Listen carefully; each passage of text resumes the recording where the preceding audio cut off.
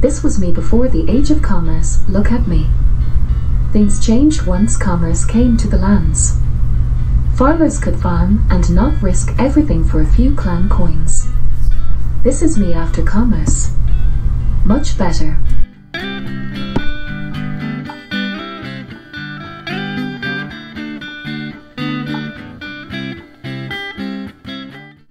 What's up, everyone? It's Easy Street Gaming, bringing you the latest from Brutal Age. This is on commerce. This is what the totems are going to turn into.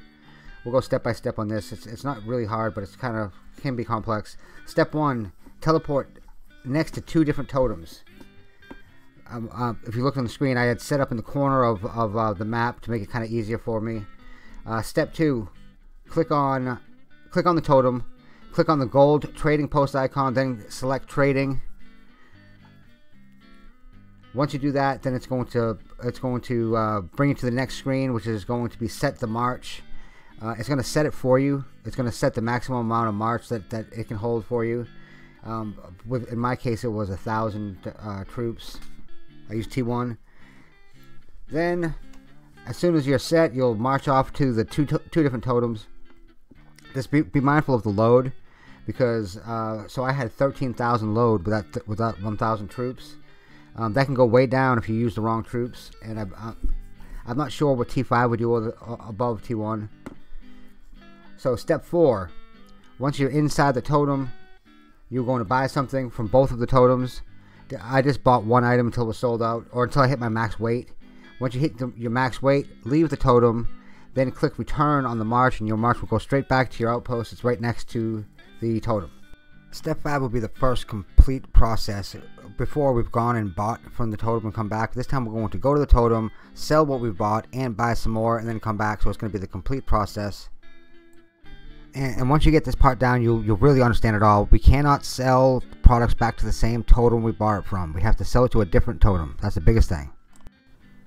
So let's walk through this one more time. We're going to start off every process by clicking on the totem first. Then you'll click on that gold icon and then select trading.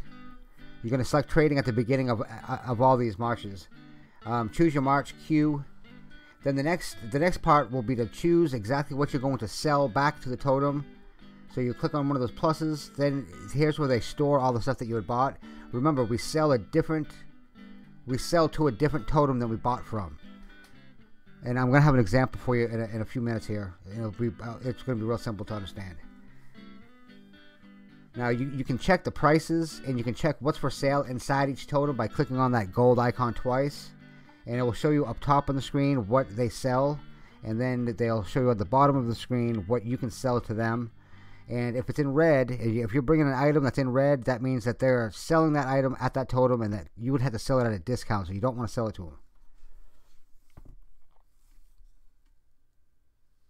So you can, looking at what is for sale, which is listed at the top of the screen, we know not to bring those 2 items.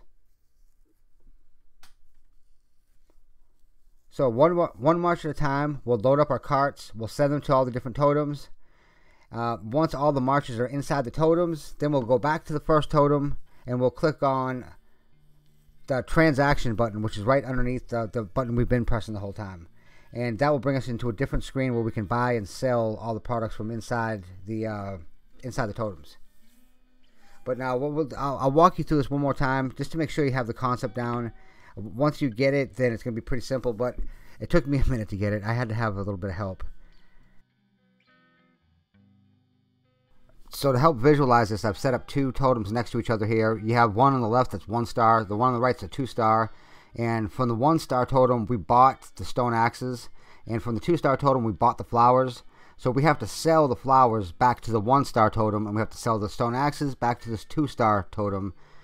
And that's basically the whole concept. You cannot sell the items that you buy from the totem back to that same totem, because they sell them at a discount, so they further discount it if you try to sell it back to them. So I think if you want to try to sell them back, it's like 50% cost.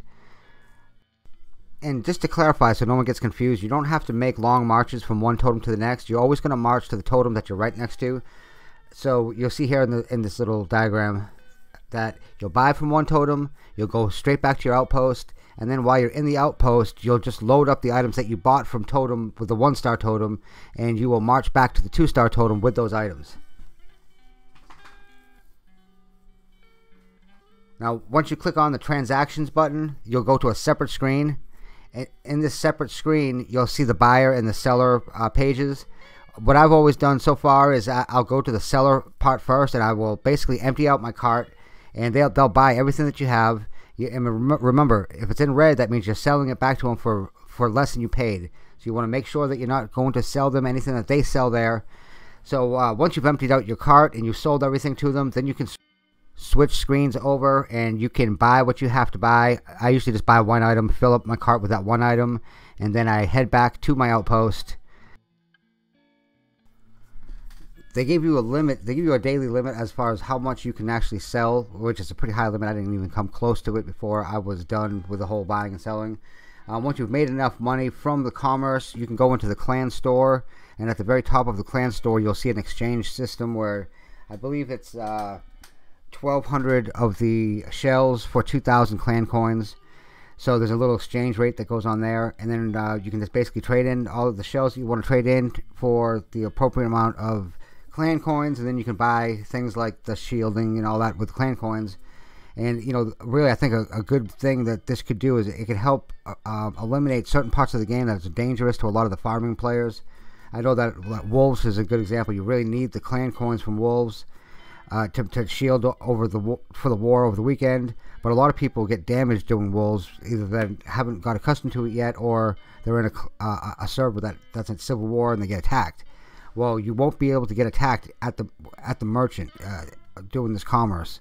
You can have a shield while you park next to the totem, and once you're inside the totem, you're safe. So it's a much safer way about doing business. And now I'm sure there'll be a lot added to this feature as time goes by. So keep an eye out for any kind of update that might be coming through, and go get rich safely. So commerce in the brutal age. I'm going to see how many shields I can buy. If I have a shield every day for the rest of my life, I may not consider it. Hope you guys enjoyed the video. Till next time, it's been easy. Take care, everybody.